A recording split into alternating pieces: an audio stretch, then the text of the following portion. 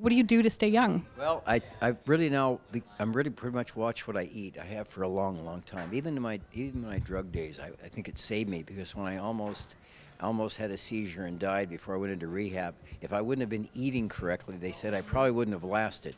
But I eat salmon and buffalo a lot. I eat a lot of buffalo and a lot of salmon. I come from Buffalo country, the Black Hills of western South Dakota.